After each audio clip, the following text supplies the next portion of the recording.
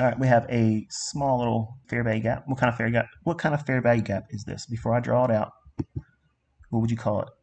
Right here, what was that? What's that one called? So this is a city, sell side imbalance, buy side inefficiency. From here to here, right? No. What's here? Volume imbalance. So you have to incorporate that. So that's what you should have in your chart, okay? Now, because it's on what time frame, what's up here? What's this? This is a daily chart. You want to be able to add your quadrants. So these are very specific levels. It's not a fucking zone, okay? It's not supply and demand zones, or who the hell knows what you're supposed to trade off of, okay? It's very specific levels that we're looking for. So on a 4-hour chart, we drop down.